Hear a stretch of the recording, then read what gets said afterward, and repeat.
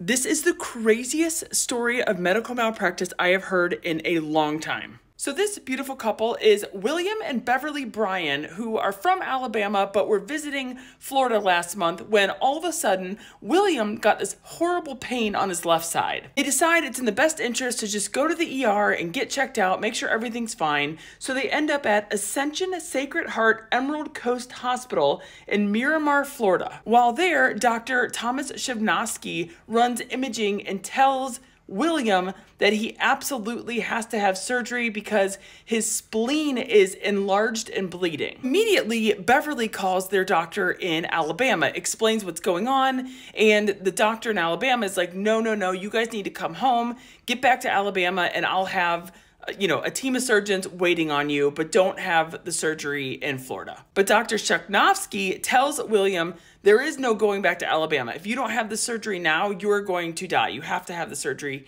here and now. So William and Beverly agree, and at 4 p.m. he is prepped for surgery. There's a couple problems with this though. The OR staff is looking at each other like, what is going on? First, they had a skeleton crew. They did not have enough staff members for the procedure. Second, none of them felt that Dr. Shivnowski was capable of handling such a complicated procedure.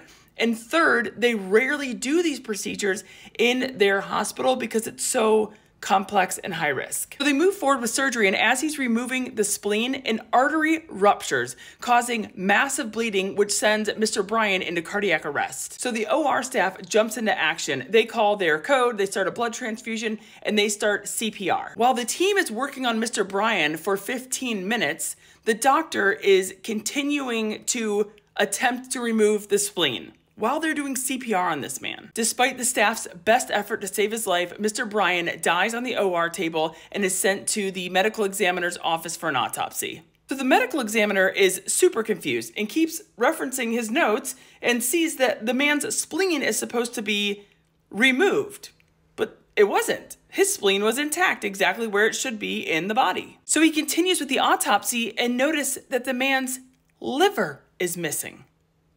The doctor removed Mr. Bryan's liver, not his spleen. Keep in mind, they are on opposite sides of the body. And then for icing on top, the medical examiner said that the spleen was barely bleeding. Remember, he wasn't allowed back to Alabama because he wouldn't have made it. He was bleeding so bad he was going to die. No, the medical examiner said, yes, it was bleeding, but very minimal, and he could have made it back to Alabama for the surgery. Come to find out, this doctor severed the man's vena cava, which caused him to immediately bleed out.